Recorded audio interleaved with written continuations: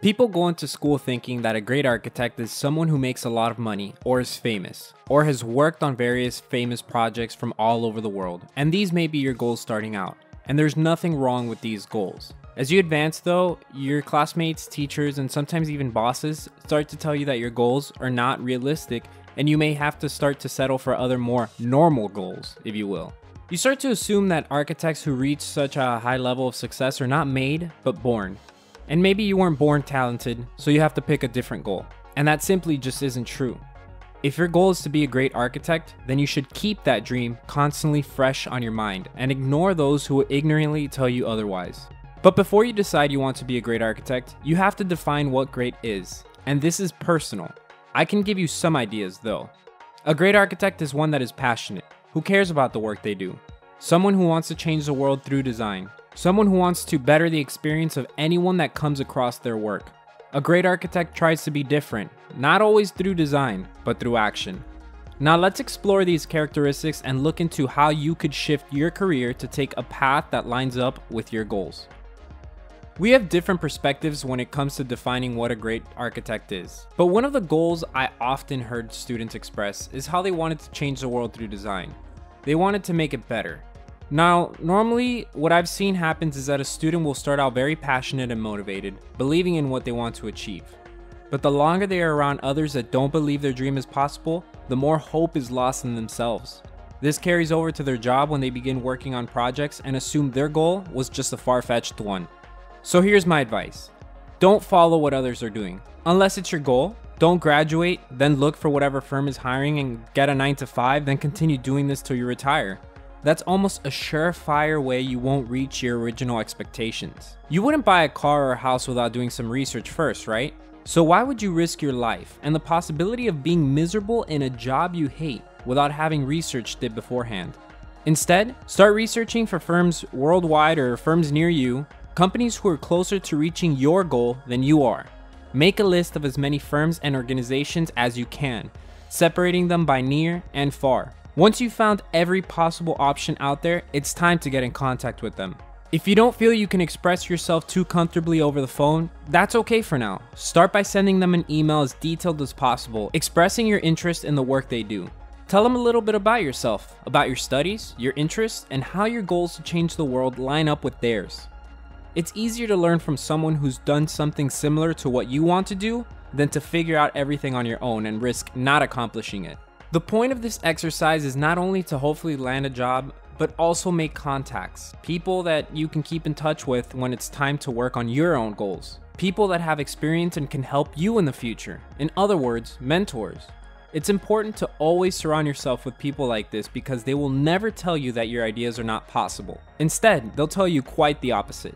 This is key if you want to reach your goals. So research firms and organizations, see if you can get a job with them. If not, don't be afraid to keep in contact with them. They won't mind. Another thing I used to always hear back at school was students mentioning they wanted to be great designers like Frank Lloyd Wright, Zaha Hadid, or Bjarke Ingels. And it always annoyed me when professors would smirk at them, like when parents smirk at kids who say they want to be superheroes one day. Professors made it seem like you had to have been born gifted because great designers are born, not made, or because they were just simply lucky. This is not true at all. Great architects and designers are not always born. Many are made.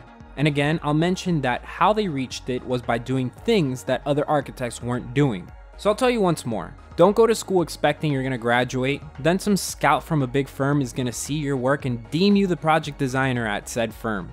It's not gonna happen. If you want to be a great designer, you have to learn design from other great designers because school is just not good enough. School is only good for meeting cool people and exploring and learning to harness your creativity. What do I mean by this? Are there any buildings you admire near you? Find out what firm designed it. If they're local, pay them a visit.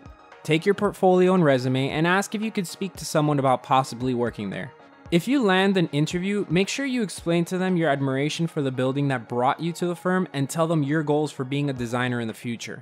It's important that you let others know what your goals are because this is a good way to know if they take you seriously or not. It also shows you're passionate about what you want to do, and this will take you a long way.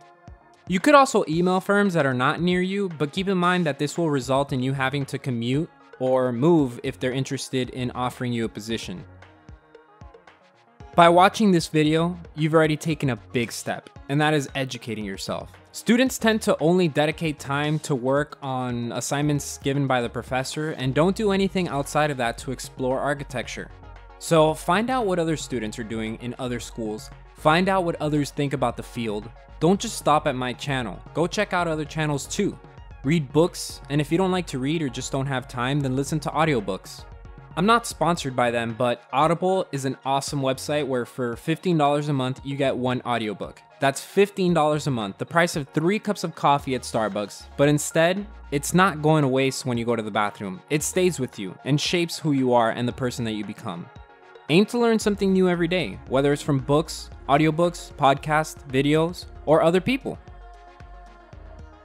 One thing I never understood is why schools don't pressure their students to join more competitions. Competitions are a great way to discover other things you're passionate about, explore your creativity, and refine skills you have.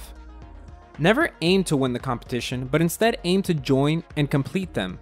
I know you already have a lot of work on your plate while at school, but it only gets worse after you graduate. Some competitions are a little more open about their prerequisites, so consider taking the project you're currently working on and submit that.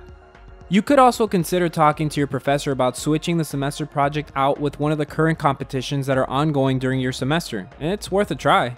A good place to start is arcdaily.com. They are often updating their competition list, and you never know, you might even win a few of them.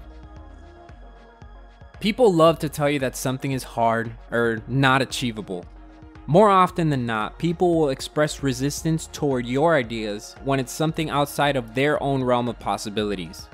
And it's important that you stay away from those because the longer you are around them, the more chances you have of ending up like them.